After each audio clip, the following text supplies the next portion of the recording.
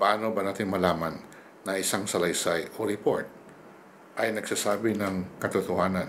Of course, sasabihin natin na kailangan may ebidensya upang mapatunayan ang katotohanan.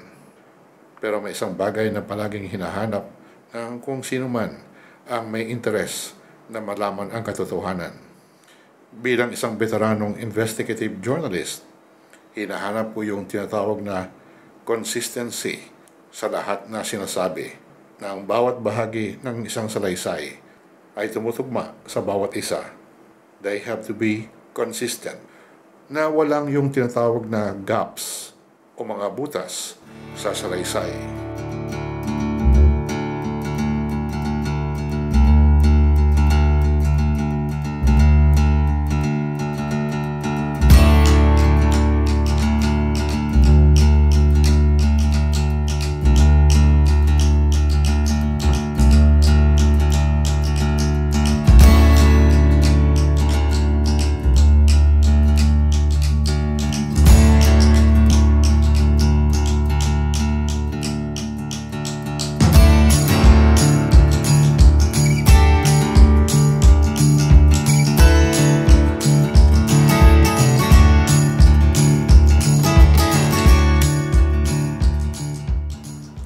Case closed. Yan ang naging hatol ni dating Pangulong Benigno Simeon Noynoy C. Aquino III tungkol sa kamatayan ni dating DILG Secretary Jesse Robredo. 8 taon na ang nakaraan. Aksidente ang nangyari.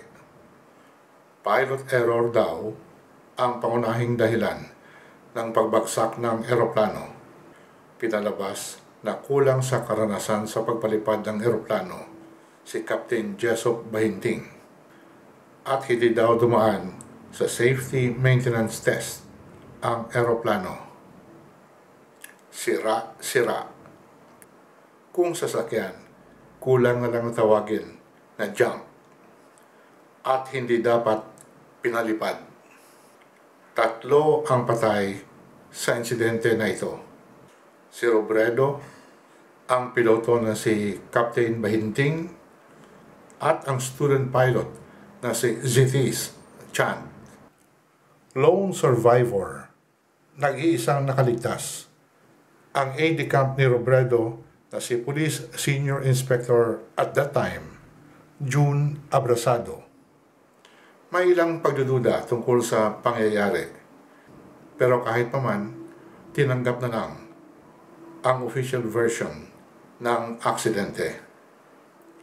Subalit pagkaraan ng 8 taon, nagkaroon muli tayo ng interes sa kaso. Katulad po sa nabanggit ko sa mga nakaraang videos, nag-uumpisa lang po yan sa tinatawag na hunch, yung kutob.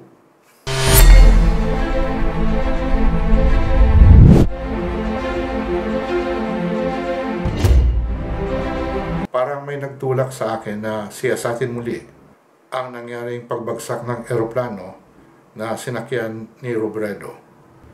At ang una kong sinuri ay yung tinatawag na timeline, ang mga kaganapan, ilang oras bago nangyari ang insidente at mismo noong mga oras na nangyari ito. Diyan po tayo nakakapulot ng clues kung ano talaga ang nangyari. Nag-research din tayo sa ibang mga nangyaring aircraft crashes. May kinausap ako na eksperto. Tinignan natin kung tumutugma yung official findings sa timeline. Lalo na po yung pag-charter, upak-upa ng Piper Seneca PA-34 sa Aviators Incorporated bilang sasakyan panglipad ni Robredo. Maraming inconsistencies sa pagitan ng pinalabas na official report at sa timeline ng mga kaganapan sa araw na yon. Hindi tumutugma ang mga salaysay. Of course, we cannot definitely say what caused the crash, but the facts on hand are sufficient to raise serious doubts about the official findings. sapat na patibay na hindi totoo ang inulat ni Pangulong Aquino. To be brutally blunt about it, it was a pack of lies.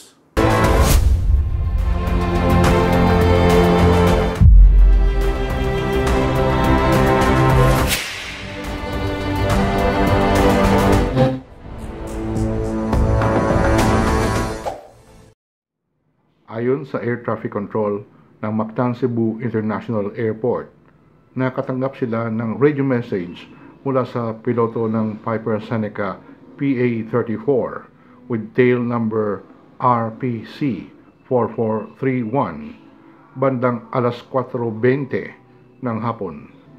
Ang sabi daw ni Captain Bahinting na nasa final approach na ang eroplano upang lumapag sa Masbate Airport. Biglang nawala ang radio contact. Matagal-tagal pa bago nakatanggap ng ulat ang mga otoridad na bumagsak ang eroplano na sinasakyan ni Robredo. Kulang na lang ng kalahating kilometro mula sa runway ang binagsakan ng eroplano. 2 hanggang 3 minuto na lang siguro ang kailangan na inilipad bago ito maka-touchdown safely. Naka-IFR o yung tinatawag na Instrument Flight Rules ang pagpalipad ng eroplano ng mga panahon na yon. Ibig sabihin, mga aviation guidance instruments ang ginagamit sa pagpalipad ng eroplano. Kung ginagamit ang IFR ng isang piloto, nangangahulugan ito na kahit na masama ang panahon o zero visibility, maaari niya pa rin itong ipalipad ang eroplano na ligtas sa kapahamakan. Walang distress call o yung tawag na Mayday, Mayday, Mayday na nangangahulugan na may malaking problema ang eroplano. Hindi sinabi ng piloto na may problema ito. Maganda naman ang panahon. Halos lahat na ipinalabas sa ulat tungkol sa nangyaring pagbagsak ng eroplano ay base lamang sa salaysay ni Police Senior Inspector June Abrasado. Paano ko ba nasabi na hindi tumutugma ang mga salaysay tungkol sa pagbagsak ng eroplano sa timeline? Ito po. Una, dumating daw si Robredo sa may Mactan Cebu International Airport galing ng Manila alas 11:45 ng umaga. 11:45 a.m. Mismo si dating DOTC at DILG Secretary Mar Rojas ang nagsabi niyan. Mula sa airport, dumiretso daw si Robredo sa may Konsolasyon, Cebu upang dumalo sa groundbreaking ceremonies sa itatayo na PNP Regional Training Center. Mahigit 20 kilometro ang layo ng Konsolasyon, Cebu mula sa airport. Ang estimated travel time ay 40 to 50 minutes. Wala tayong nahanap na news story o kahit na lang larawan ng kaganapan doon sa Konsolasyon, Cebu nung araw na yon. Nakakapagtaka. Strange. Dahil ito ang huling official act ni Robredo bago pa man siya namatay. Hindi po ba pag may ganito may nangyari sa isang sikat na tao, may ipinapalabas palagi sa media tungkol sa kanyang last moments na buhay pa? Yung paulit-ulit na ipinapakita sa media ang kanyang huling mga sandali sa mundong ito, subalit wala akong nahanap. It's really strange. Just the same, ipatuloy natin ang salaysay ng Aquino government tungkol sa nangyari. Umalis daw si Robredo sa Konsolasyon, Cebu at 2:30 p.m. Kung mabilis ang biyahe ng kanyang convoy, maring kalahating oras lang ang biyahe pabalik ng airport. At sabi nga ni Rojas, dumating sa airport si Robredo eksakto alas 3 ng hapon. Dumaan pa raw sa VIP room ng MCIA o yung Mactan Cebu International Airport.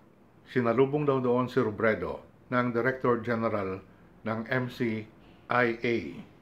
May ticket si Robredo upang makasakay ng Cebu Pacific flight na aalis ng Cebu alas 3:50 ng hapon. Biglang nagbago daw ang isip ni Robredo. Nagdesisyon daw siya na sumakay na lang ng private plane papuntang Naga City. Ayon kay Rojas, walang nakakaalam kung ano ang nagtulak kay Robredo na magbago ng kanyang plano. Eksakto 3:06 p.m. ang pag-take off o yung paglipad ng eroplano na sinakyan ni Robredo. Isang Piper Seneca PA-34 twin-engined aircraft na pagmamayari ng Aviatours Incorporated. Kagad napansin ko na kung saan hindi tumutugma ang sinabi ni Pangulong Aquino sa aktwal na pangyayari. Titignan po natin yan ng mas masusi sa susunod na video. Ito po muli ang inyong lingkod, Manuel Boy Mejorada.